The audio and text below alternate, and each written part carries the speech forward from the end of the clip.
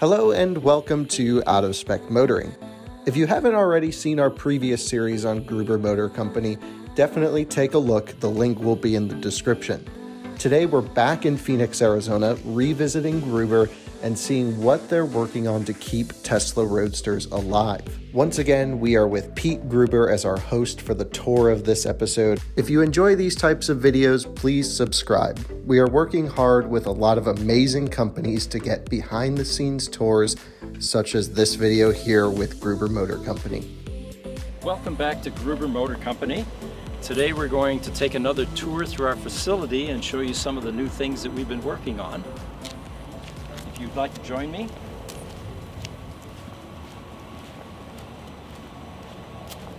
This Roadster here, by the way, was sold at auction in February of last year, and it took us a while to get this one running for a number of reasons, but it sold at auction as a bricked car, and it turns out the people buying it or bidding on it were unaware what brick meant. So within 3 days after sale, we got a call from the seller, and they said we should really get this car fixed because we're not going to find customers to buy a car that won't run. This car had a level 1 and level 2 battery recovery, which means that we brought it back to life by pulling a battery pack and changing sheets in the pack. And then we had a lengthy VMS problem which finally got resolved, and the car is going through test drive right now, and it's performing wonderfully.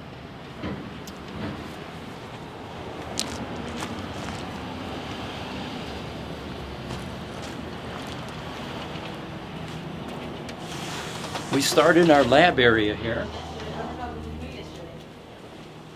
He didn't come in yesterday. And this is the electronics portion of our service center, where we work on power modules for UPS's critical power and Tesla power modules. This is a Tesla Roadster power electronic module called a PEM, and we are finding a number of wear items and design issues with this product, especially as it ages. One of the most recent things that we found is that these black plastic connector blocks are beginning to age, they're beginning to crumble, and this is an example of a connector block that had failed. And what's happening here is there are 3 captivator nuts that are buried inside this plastic housing, and every annual preventive maintenance done on these Roadsters requires large, heavy power cables that go down to the drive motor to be disconnected. All of that stress is placed into that plastic, and eventually the plastic crumbles, cracks, and just deteriorates. So this part is no longer available. The molds are long gone. So what we ended up having to do was use a 3D print method to replicate this part. And one of the design improvements that we made, actually two, we started making them orange so that it's consistent with the orange product that is used in the high voltage section on the Teslas. And secondly, we are now taking all of that stress off the plastic, and we're pressing PEM nuts into the copper bus bars that run inside the PEM, so the plastic no longer gets compromised.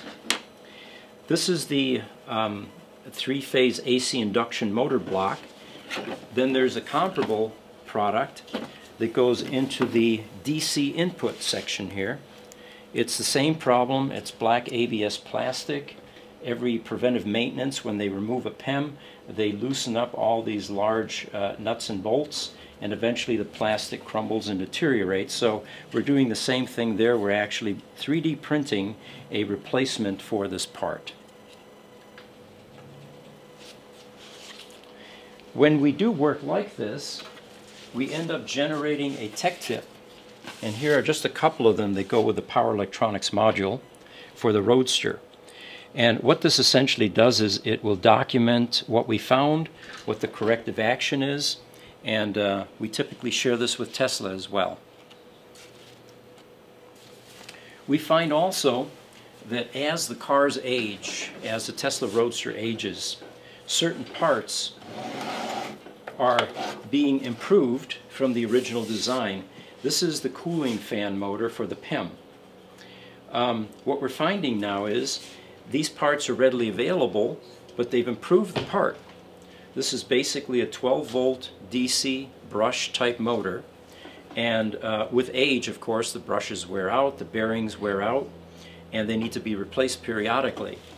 Because the manufacturer has actually improved the design, the firmware in the Roadster no longer likes this product, and it starts reporting 1146 DMC fan errors, not because there is a problem, but because this is too efficient. So we're now trying to find ways to equalize or change the threshold in the PEM firmware to accommodate these new parts. Something comparable is happening in the Model S world. This is a Model S MCU. The 17-inch screen sits in front of this, and you basically have a Linux computer inside your car. The 2012, 13, and 14 cars now are beginning to manifest a problem with a flash chip which is not robust enough to handle all of the updates and all of the traffic going across it, and just simply aging. So what we do is, rather than change the whole MCU, which is extremely costly, anywhere from $3,000 to $4,000, we change the chip and we replace it with one that is twice as large, that is more industrial than the original, and this board then gets inserted into the MCU, which is much less expensive than an entire MCU replacement. This stand here is essentially a Tesla Model S on a bench. Once we have the screen hooked up, we can actually test some of the other CAN bus components from the car, simulating a live car type test. Here we have some recovery chargers, and these were originally built by Tesla. They are a very sophisticated a recovery charging method for a Roadster that gets braked. Essentially what this does is it looks at the ESS pack, makes sure that there are no tolerances too far out of the threshold it's expecting, and it will actually bring the battery back to the point where the Tesla charge port can then take over and start charging the car again. We're currently repairing 2 of these, and they're ready to be put back in service. The rest of this lab is for repairing critical power components in UPSs, uninterruptible power systems, which is really what we've been doing for over 3 decades, going on actually 4 decades. This unit here is out of an APC UPS. These power modules are the same technology as what is found in a Tesla car. It's a device that converts DC, the energy from a DC plant, into 3-phase AC. The only difference is what it powers. In this case, in an APC UPS, for example, what it powers is a bunch of servers in a data center. In a Tesla Model S, it's powering your AC induction motor, which, by the way, we have the original patent up here on the wall. This was the patent that Nikola Tesla got for his 3-phase AC induction motor. The rest of this equipment deals with chip removal and resoldering. These are ball soldering machines here. And the degree of miniaturization inside most of this hardware these days is such that it requires special equipment. When I was doing this 40 years ago, we used to be able to use a soldering gun and remove chips and troubleshoot and actually do stuff without magnifying glasses. Nowadays we need special equipment. What we have here is a Tesla Model S door handle. We rebuild these, and I'll show you more of this outside. I think Al this morning has been working on the CAN bus signals to actually make this operate. Here we have a Roadster VMS board, Vehicle Management System board. There is firmware that runs on this board, and it's basically the brains of the car, works in conjunction with the with the power electronics module. And what we do here is recover and repair these. It's vital that we provide this service because these boards are no longer in production. It would be difficult to reactivate production lines to make product like this. So what we do is actually repair and recover boards like this to keep the cars running. So in this area, what we do is rebuild certain Tesla components. These, for example, are window regulators.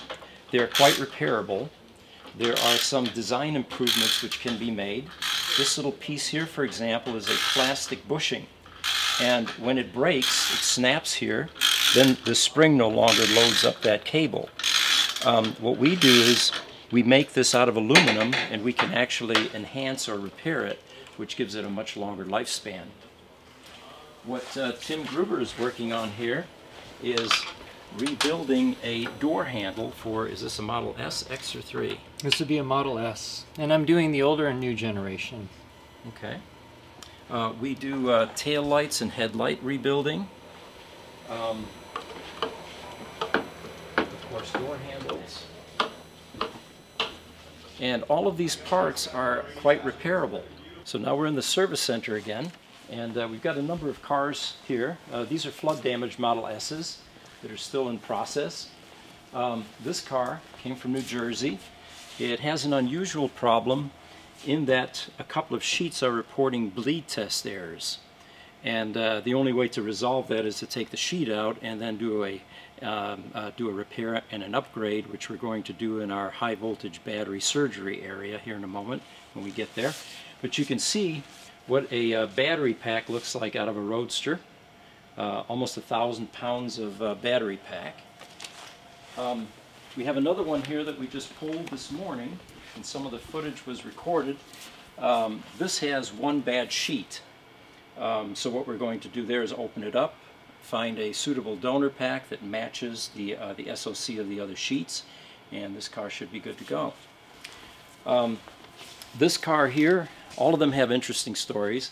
This is VIN number 40. This was once Matt Damon's car. It's been here for a while. This was on life support for a number of months until we found a suitable sheet, donor sheet. It had one brick that was dying, and if we had let it go below 2 volts, it would have been terminally gone. So we kept it on a DC charger for about 3 months or so, and we replaced the sheet about a month ago or so, so this car is fully functional again and should be ready to go back to the owner shortly. Many of these cars that you see here come in completely dead. This one is completely dead. The blue one was dead. The gray one is dead up there. Usually what we do is we either repair the PEM or the battery pack, and sometimes both. Sometimes when we do a level 1, level 2 battery recovery, the customer decides, since the car is already here, let's upgrade that PEM rather than wait for it to self-destruct and potentially kill the car. Other times we have cars that come here that have been bricked longer than 6 months. Our sweet spot is around 1 to 6 months. If the car's been bricked for 1 to 3 months, there's a 100% probability that we will bring that car back to life without a battery pull. If it's going on 6 months, generally it needs a sheet or two. If it's been bricked for a year, like this lightning green Roadster, then too many sheets need to be replaced, and it's no longer cost effective to do sheet replacements, so they end up waiting for a collision damaged car so that we can pull a donor pack and get the car back on the road. This is our high voltage battery surgery area, and what we do here is actually work on the individual Roadster sheets. This sheet here is out of VIN number 40. This is the one with the bad brick. And what we're currently doing is keeping it, again, on a charge, life support. It's currently at 3.61 volts. We're putting 300 milliamps into the brick. And what we plan to do next with it is, using heat signature and current measurements, is isolate that 1 or 2 bad lithium-ion 18650 cells that is holding that entire brick down. What I mean by brick is, inside the sheet you have 9 bricks, which is a collection of 18650 cells connected in parallel. those 9 parallel connected bricks are connected in series to end up with a string voltage, sheet string voltage of around 35 to 36 volts. Each of these cells in a parallel configuration affects the rest of the cells. So if you have one cell that has become resistive, then it will drag down the rest of the cells. The problem by allowing that to occur is, with lithium-ion chemistry, if you allow the cell to go below 2 volts, it begins to self-destruct. There's a chemical action that takes place inside the cell, and if you allow all of your good cells to get down below 2 volts because one resistive cell is holding it down, then they will all self-destruct. So it's important, like in this case, to keep it up at a certain voltage level until we can isolate that 1 or 2 bad cells in that sheet. The car that we spoke about earlier that is failing bleed test, and we're beginning to see more of that. We find that with Roadsters, because of the age, there are certain wear type items that are occurring. And one of those is inside the sheets. They originally used rivets to connect the bonding plates, which is a brick connecting point, to the battery management system boards using pop rivets. And you can see one there, you can see one there. There are a bunch of these around all of the bonding plates. The problem with pop rivets is you can't control your clamping force very well, unlike hardware, a nut and bolt type arrangement. So with age, these aluminum pop rivets have begun to expand, they've begun to corrode, and a bleed test is telling us that the pop rivet connection is no longer valid to that battery management board. So what we're doing with those types of problems is replacing these pop rivets with hardware that is far more consistent and has a consistent clamping force of around 20 inch-pounds. The battery management board, by the way, looks like this, and there's one of these in every single sheet. This is a microprocessor-based board that controls the charging and the balancing of all of the cells in this sheet. There are 621 of these cells inside one of these sheets for a total of 6,831 cells in a battery pack. And this board essentially plugs in the back of this sheet, and there's a connector there that then mates with that board and provides the battery management system. What we have down below here is a pack of sheets that we are maintaining. These are donor sheets that will be used in cars that need to have some sheets replaced. We tend to make our own tools here and our own equipment. This is one example.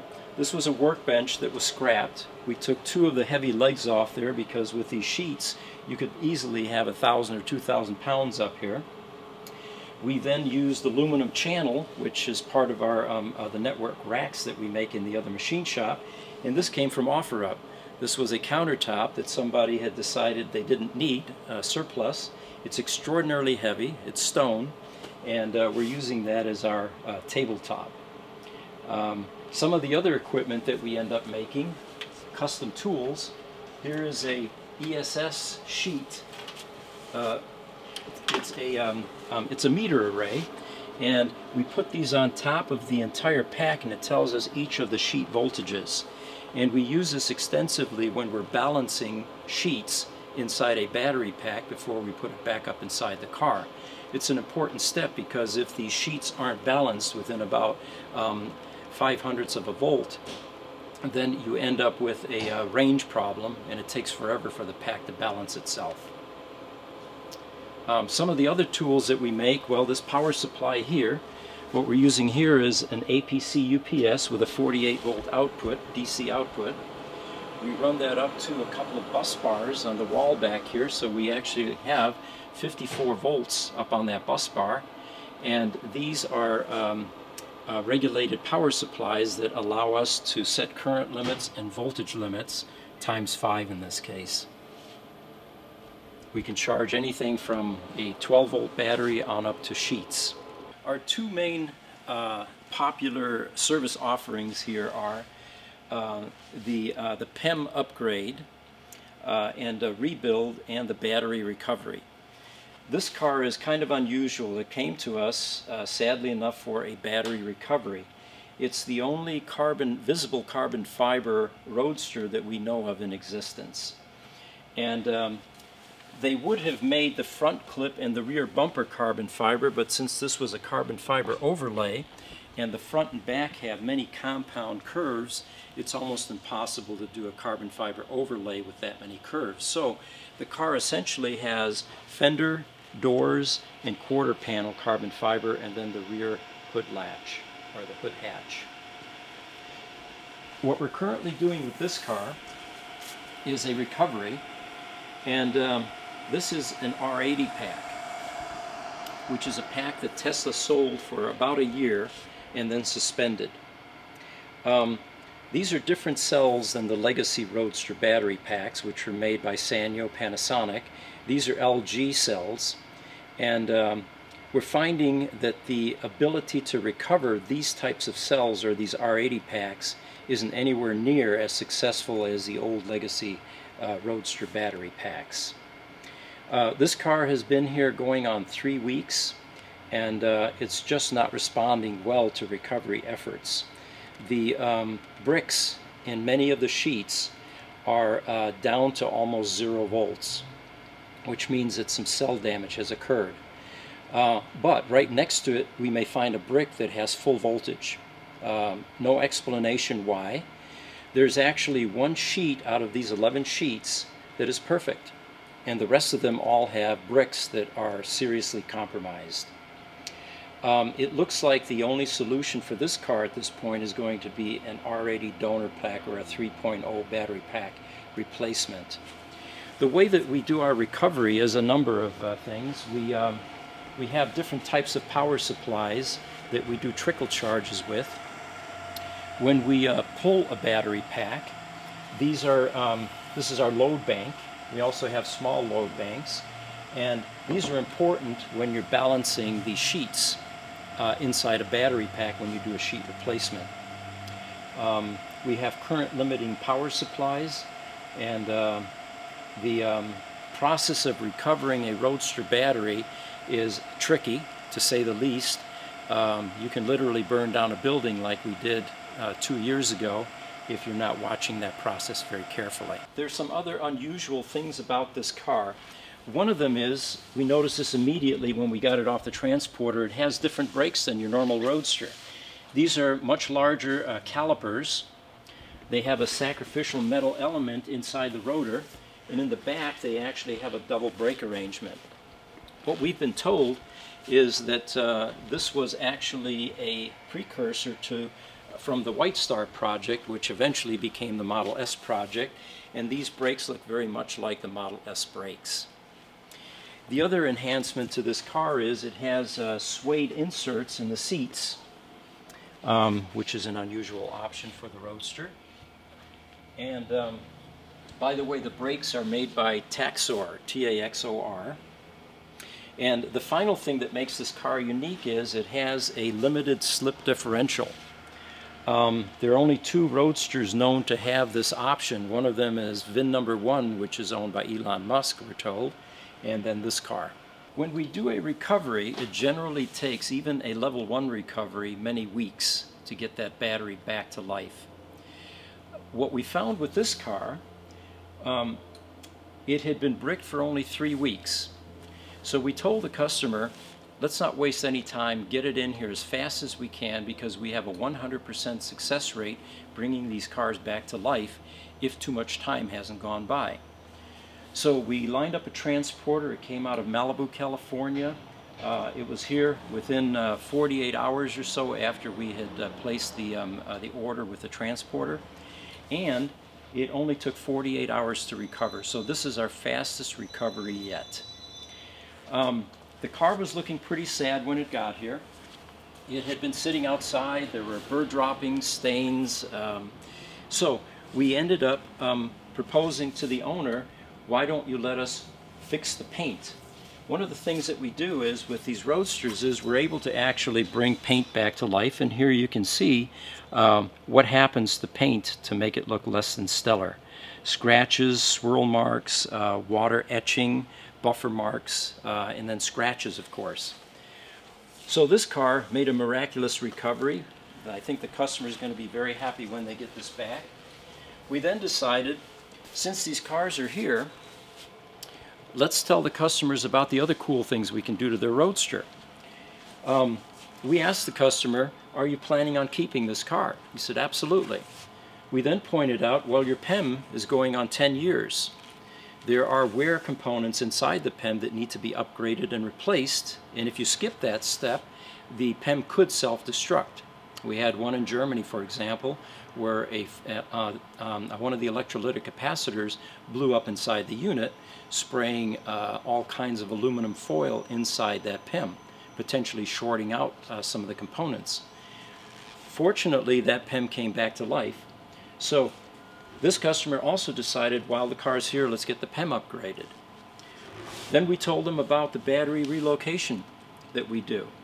There's a 12-volt battery that sits in the front fender in the front that requires quite a bit of work to replace. You have to take the wheel off, you have to take the arch liner out, you have to crawl up inside there, get that battery removed. And what we do is we actually have a 12-volt battery in the trunk option. And now a battery change becomes nothing more than flipping open this case, opening the unit, taking two fast-on tabs off and sliding a new battery in there. And a process that used to cost $300 to $400 at a service center now costs only the price of the battery because it's a 5-minute swap. And if the customer at some point later wants to change this to a different chemistry like lithium ion, it's the same process. Just simply open the case, slide in a new battery, and in the meantime this meter tells you what the condition of the battery is. So at any point in time, if they begin to see that drop, they can take appropriate action. We also suggest to customers that have their cars here, why wait until the PEM cooling fan dies? The PEM cooling fan is a 12-volt motor with brushes and bearings, and it is a wear item. To have that replaced at the service center could be over $1,000. While it's here, it's much less expensive to have it changed and start with a new fan. The same is true with the cooling pump that's underneath here. They have two different types. There's an old DC brush motor in the 1.5 version Roadsters, and then there's a magnetic type improvement pump that comes with the later Roadsters. Either of those are wear items, and it makes more sense to change them while they're here. Another common problem area with Tesla Roadsters is cracking and peeling headlights. This one had a pretty bad case of that, and what we do is actually sand off the old clear coat. We then polish back, and we use a 2-part epoxy clear coat, which is far more durable, restoring the luster and the shine to that headlight assembly. And then finally, there are the headlight and the interior light upgrades going to LEDs, which are infinitely brighter than the old style headlights. And of course they last longer, especially inside the cabin. We were initially puzzled why the Tesla Roadster battery pack had flat black paint on it. We found out since then that the original manufacturer of the ESS packs was a company in Korea that specialized in making barbecues. And when we found that out, it suddenly gave us an answer as to why they look like a barbecue, basically. We have some parts Roadsters in-house. We have some outside here as well, and some in the other building. What we're asking Roadster owners to do if they total their Roadster and the insurance company decides it's not worth repairing, contact us and we'll negotiate with the insurance company, or let them negotiate for a buy price on that Roadster. The reason that's critical is the battery packs are in short supply. The donor packs are beginning to shrink in availability, and sometimes the only way to get some of these Roadsters back on the road is with a donor pack. One of the ways that an owner that has just totaled their Roadster let their car live on is by offering that as a donor car to make another car operational.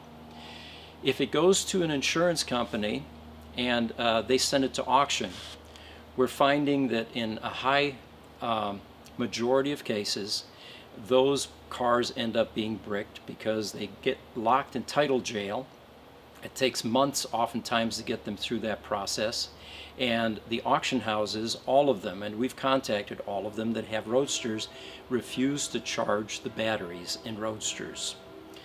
The only way to make sure that that battery pack will remain intact and continue to live is by buying it from the insurance company and then quickly taking it out and continuing to keep it alive and maintain it for a suitable donor car. The other thing that we do here is we don't just work on Roadsters. This is a Model X, for example. We get a lot of salvage cars because Tesla to this day does not service any salvage vehicles. Oftentimes cars like this will be low mileage. They will have some minor damage, but the insurance companies are very quick to total cars like this because they're electric. So people buy these cars and they would like to put them back on the road, and that's one of the things that we help with. They may take it to a collision shop and have the paint and body done, but by the time they're done, they're going to need the electronics work done. They're going to need body control and vehicle control modules realigned with the firmware, and that's where we come in. We also do, of course, a lot of Model S's. We feel that these cars is the next vehicle platform that will eventually go legacy with Tesla as they stop making them. And the Model S is one of the easier cars to work on. So thank you for taking this tour with us, and make sure that you keep watching Out of Spec Motoring videos as they update what we're doing here and the new projects we're working on.